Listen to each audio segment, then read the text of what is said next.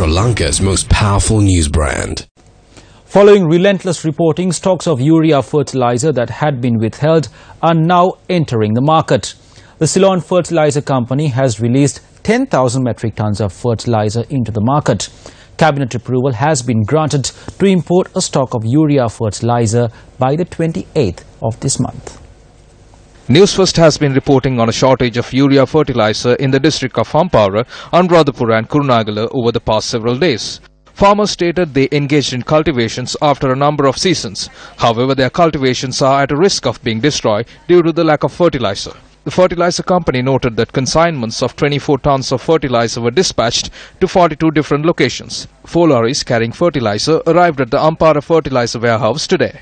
However, farmers claim that they are only being issued 2 sacks of fertilizer each.